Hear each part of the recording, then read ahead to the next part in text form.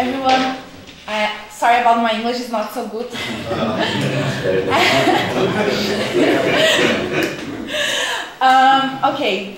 My name is Vera Dimitrov, as Bruno told. I'm a master in political and economic law. And also I work since 2013 with immigration rights here in Brazil. I worked a period in the mayor in the São Paulo city, and after I started to work in a non-government organization that is fight for the immigrants' rights here in Brazil. So I will talk about the impacts of the labor reform and the new migrant law here in Brazil and on immigrant workers. So I start talking about it's very important I contextualize the law of immigration here, because we have a change last year, and it's very important because this change on legislation affects directly the labor rights here for immigrants. So in 2015, we started a process, a legislative process, to change the immigrant law here in Brazil. It's not a process that became from the legislative, from the deputies or from the senators. It's a process that became with the participation of the society, civil society here in Brazil. So in 2015, our parliament created a special commission to discuss a new immigrant law here in Brazil. And in 2017, last year, you have the promulgação. Launch. Huh? The launch. The launch of the law. The law is very progressive because all political articulation, all participation of civil society was in walking with a progressive way of view migration. So we have advances like in the last law, it's prohibited to immigrants have political participation, or was prohibited to migrant create an association, for example. So in this new law, you have a total change of view. It's a view for human rights, for allowed political participation of immigrants, because the foreigner statute, the last law, was of military period here in Brazil, and the view is like you have to achieve the objectives of Brazilian society, the objectives of political view of Brazil, the objectives of Brazilian economic, because it's very linked with the labor market, the foreign statute. So the immigrant law, this new law, have a little bit change of this view, but it's very linked with the labor rights of immigrants. So we have, for example, here in Brazil, 2 million, almost 2 million immigrants. The data is from the Ministry of Justice, and it's not very accurate, this data, because you don't have here in Brazil unified control of the data for immigrants. You don't know if you take the data from the labor minister, you have some numbers of immigrants. If you take the data of IBGE, you have other numbers.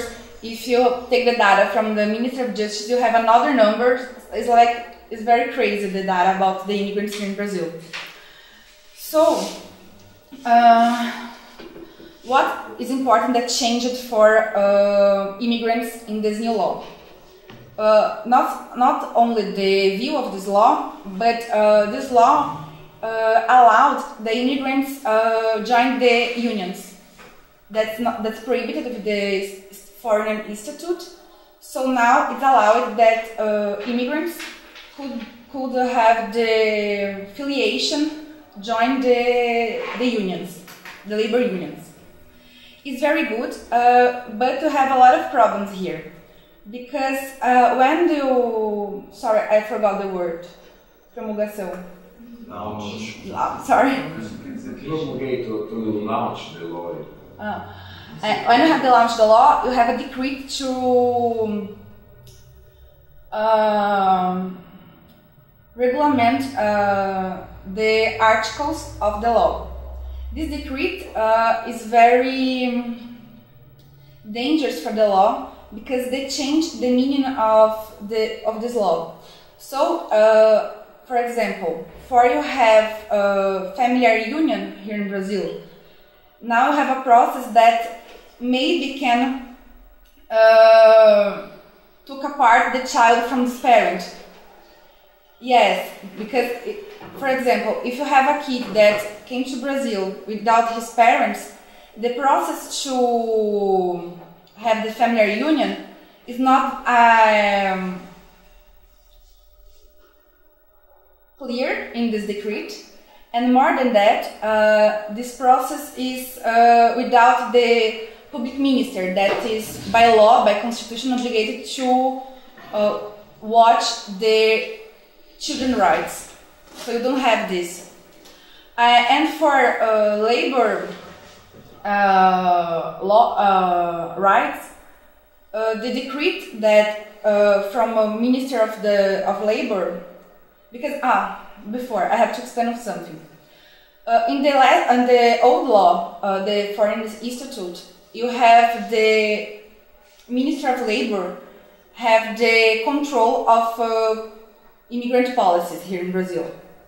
So the Minister of Labor have a council of immigrants that the old statute, they made all the regulation of the visa, of the rights, of a lot of things and regulations to daily life for immigrant. So with the new law, you don't have only the Minister of Labor, but now you have the Minister of Labor, the new minister created in the Temer government, the Minister of the Public Security, and the Ministry of Foreign Relations. So you have these three ministries to do the regulation of this law, and it's very complicated because create a kind of I don't know how to say, a mess in the spaghetti ball. A mess in the sorry. Create a mess in this regulation of the law for immigrants here. So it's very complicated now. And for you have the regulation of the immigrant workers, it's worse because now you have it's more complicated to an immigrant take, for example, the visa for work, and it's more difficult to the immigrant receive the carteira de trabalho. It's a kind of document to work. It's a kind of Green card. No, it's not green. No. Work license. Work permit. I think it's a work permit, but it's not necessary to work. You can work without this, but it's for formal work you need this work permit, the carteira de trabalho, and now it's more difficult to do. In the old law, it was difficult, but you have agreement with the Council of Migration with the Minister of Labor to take the for help the immigrants to take this work permission. Now it's more complicated, and now you need to do a lot of process and online process that for immigrants is very hard to do. For example, to a work visa, you have to ask for the Ministry of Labor with a digital signature. It's like, I have a digital signature because I'm a lawyer and I need to work, but I think most of people don't have a digital signature to ask for a authorization to work. Like, it's a crazy. And now it's more difficult. And if the reform on labor law, we started to create a lot of problems. For example, of the labor law, now it's more important what is in the collective convention. Collective convention, who don't know, it's an agreement between the labor unions and the, how do you say, patronato? Huh? And employers and companies unions, because here in Brazil we have these two kinds of unions. And when you don't have this reform, you have a kind of this collective convention to agree with the minimum payment for the work, or to change some conditions of the worker environment, or to change, for example, to divide. Oh, it's a domestic work. What kind of job is domestic work? This, for example, this was in this collective convention. But it's not so important. If the collective convention was not disrespecting the law, labor law, is not valid. Now it's valid. No, it is very terrible, because with the change of the law, the unions, the labor unions, don't have more the obligation that workers have to contribute to the union. So what happens when you, for example, if you are an engineer, you have an obligation to contribute to engineer union. If you are I don't know, lawyers know, but if you are a nurse, you have to contribute. You have an obligation to contribute part of your salary to the union. Now you don't have this, and this kind of contribution is very important for the unions, for the work of the unions, for the structure of the unions. Now the labor unions don't have less money, and the employers union and the companies union have a lot of money. So when you're gonna do this collective convention, you have a kind of unbalanced. And the worst is the collective convention is now valid like the law, like the labor law. If you agree that a worker can work 16 hours a day in this labor convention, it's allowed now, because what is valid for a judge for the law is the collective convention. So, and it's very difficult for immigrants, because you have a kind of advance in the immigrant law that permit that immigrants have some of political participation in the union, because the immigrants don't have completely political rights here in Brazil, because they can vote, and it's not a complete political rights. But now they can associate, they can do manifestate your political point of view, and they can join the unions. And the unions are very, here in Brazil, it's a very important space for discussion and for defend the labor, the workers' rights here in Brazil. So if the imbalance in the law about collective convention, immigrants are in disadvantage, because they can't have so easily now the work permit. Now it's more difficult, and they can join the unions, but for the immigrants to get in the union is very difficult process, because you don't have a political in the unions to attract the immigrants for the union.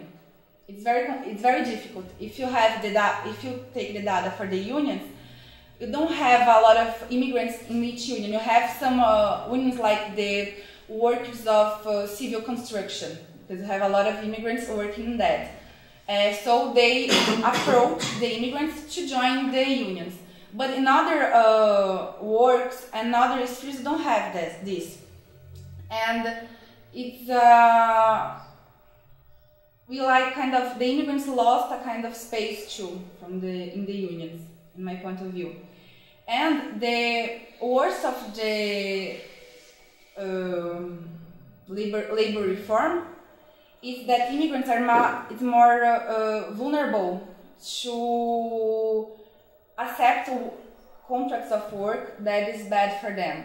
So the data of the labor ministry shows that just in São Paulo, the city of São Paulo, not the state, the city, this year you have almost 1,000 requests for requests from the labor minister against the employment that was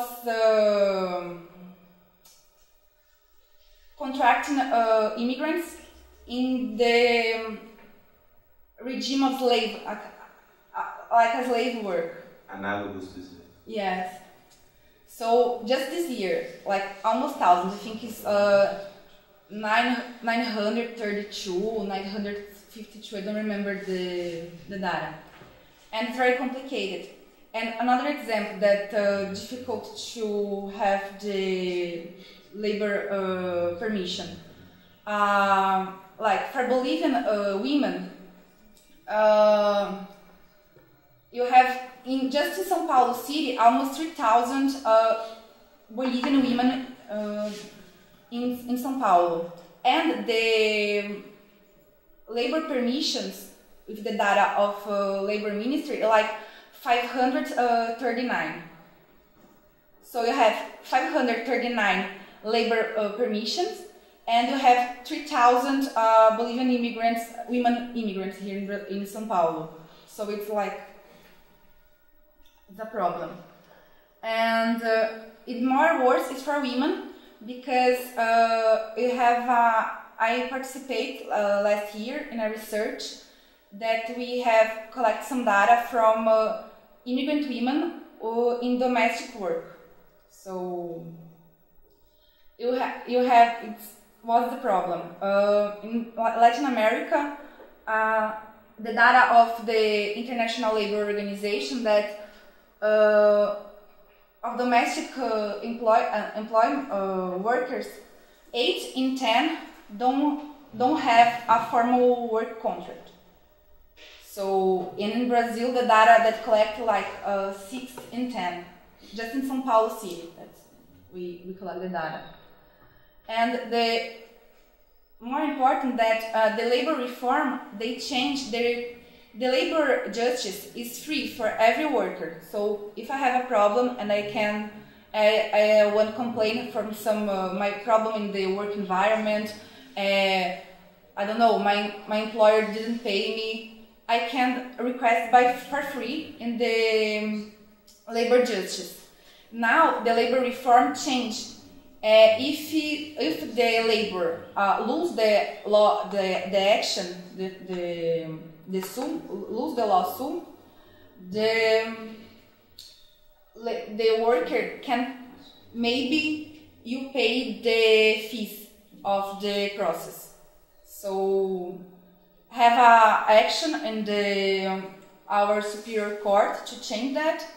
But it's complicated because for immigrant workers, the justice of the labor justice is very important, because with the labor justice you can,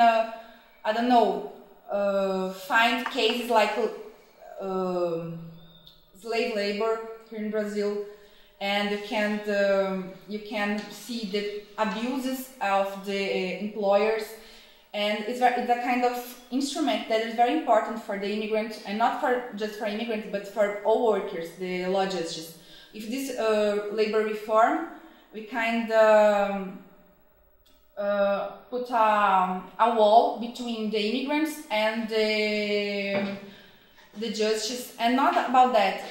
The situation here in Brazil now, and the new law and this decree of regulation, this law of regulation of the new law, they put a wall to immigrants access like public services, to access the regulation of their documents. So I don't know how gonna be in the future, but after I agree if Anselmo? Sávio, sorry. I agree with Sávio that